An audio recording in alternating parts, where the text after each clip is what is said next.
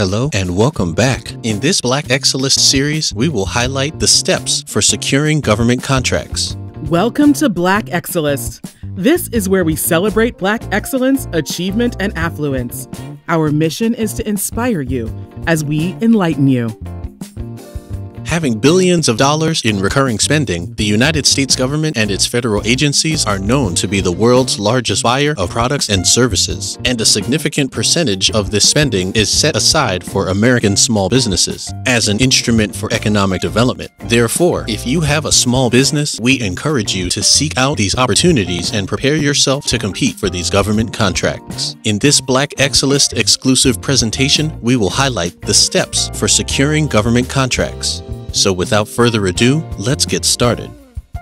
Number 1. Learn about government contracting. Getting a government contract can be complex and competitive, so the best way to launch this effort is to really do your homework. So prepare yourself, research all opportunities, and understand the process so you can position your small business to compete. In this step, you want to study the government contract section of the Small Business Administration website and understand the different ways you can sell to the government.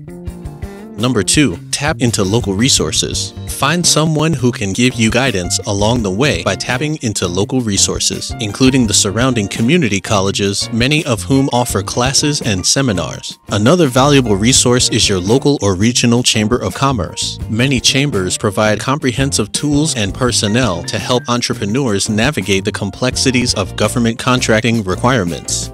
Number 3. Find out if your small business qualifies. A business must officially qualify as a small business to participate in small business government contracting. Under SBA standards, a small business must meet certain criteria like being independently owned, organized as a for-profit business, conducts most of its operations in the United States, and contributes significantly to the U.S. economy.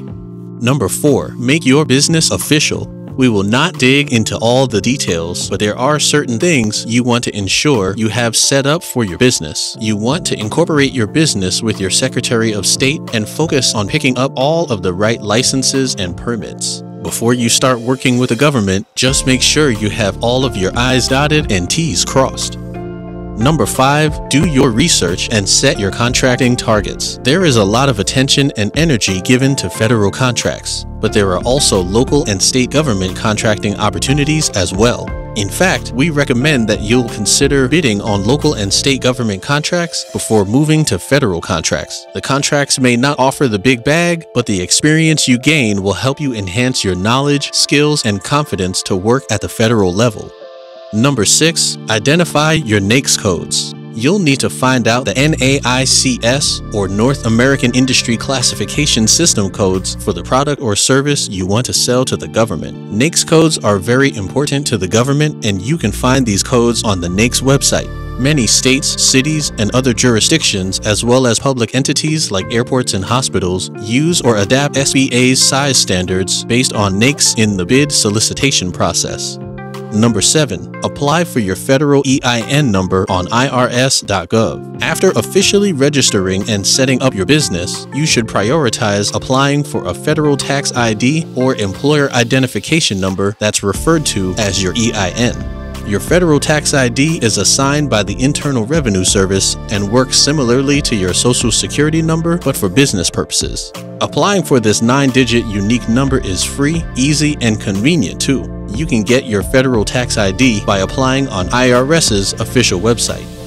Number 8. Understand the solicitation types. There are a few different avenues that government agencies use to request proposals, and each comes with its own acronym and paperwork. Their 3 main solicitation types are an RFQ, an RFP, and IFB. An RFQ, or request for quotation, is the most simple acquisition procedure and is typically used for contracts under $150,000. An RFP, or request for proposal, applies to larger and more complex negotiated acquisitions. And an IFB, or invitation to bid, refers to sealed solicitation processes where there is no negotiation between government agency and vendor because the submitted bid package is considered final. Number 9. Sign up on sam.gov. This is where things start to heat up.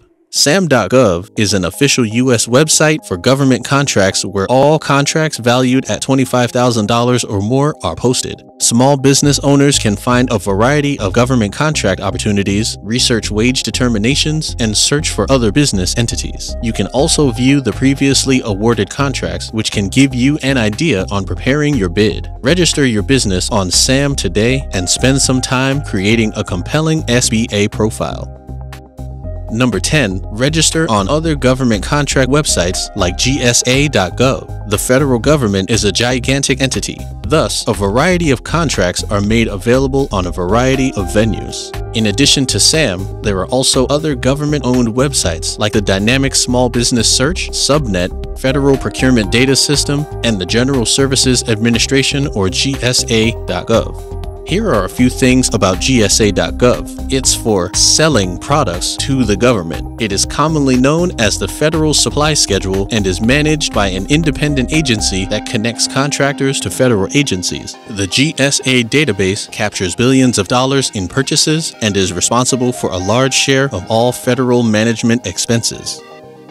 Number 11. Market directly to agencies. If you know exactly which government agency your small business is most suited to contract with, you can market your firm directly to that agency. To do this, you would use SAM.gov and Subnet to identify existing procurement needs, then communicate directly to those agencies. Or just contact the contracting officer to talk through your questions. Even if an agency doesn't have a current contract opening, you should market directly and start networking to establish your name among the government contracting community and put a face on your company. Number 12. Attend government agency events. Keep your ears and eyes open for workshops, conferences, seminars, and other events hosted by the SBA and other government agencies. These occasions provide an enormous opportunity to meet with the staff in different federal government departments, as well as experts in the government contracting agencies. Today, some of these events are even conducted online or through Zoom calls, giving you no excuse for not registering and participating. Number 13. Find a mentor. Things might get overwhelming when you first step into the world of government contracting. That is why it could be an excellent opportunity to find a mentor who can help you understand the industry successfully. The networking events are places where you can ask for help of those who have experience and expertise in your target industry. There are also mentorship programs sponsored by the government or by GSA and SBA to help broaden your knowledge and help you navigate the bidding process. Number 14. Apply for certification. The purpose of being certified as a disadvantaged, minority, veteran-owned, or woman-owned business enterprise is to establish a designation that is carefully and formally vetted. These certifications will make you eligible for a variety of set-aside programs and sole-source contracts. They also help increase opportunities and visibility and, in turn, work their best to even the playing field. These certifications bring out great benefits, but you must apply within the SBA. Number 15. Place a competitive bid but maximize your profit. Once you have settled every requirement, you can now bid for the government contracts that align with your company and its capabilities. Carefully study each contract and ensure that you understand all the contract's conditions to avoid legal implications. You can also hire government procurement consulting services to help you complete your bidding process. To write an effective bid proposal, you should write your bid around the government's specific needs and how your business can deliver the best solution. Price your bid appropriately while still reasonably maximizing your profit potential.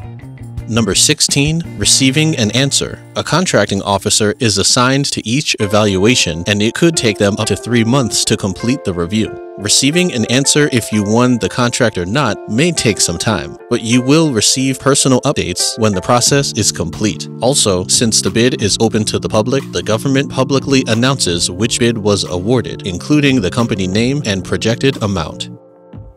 Number 17. Consider subcontracting. Some contracts require large companies to work with small businesses as subcontractors. Subcontracting for a larger company can be an excellent option to become a government contractor, especially if you think your business is not ready to handle a federal contract alone, because you can build performance and gain experience. If you are interested in trying, you can find subcontracting opportunities on the SBA's dedicated subcontracting database called Subnet. Number 18, work with a bid matching service. For small businesses with more generalized offerings that are unsure of their ideal government agency fit, subcontracting to a bid matching service can be a useful means for finding government contracts. Working with a bid matching service also offers the added benefit of connecting you to experienced government contracting mentors who can help guide you through the proposal and procurement process. We appreciate the fact that you stayed until the end. Thank you for spending time with us, and don't forget to like this video. Also, make sure you subscribe so that you never miss a video. Bye for now. We will see you tomorrow. Like we're not going anywhere. Maybe it's because there's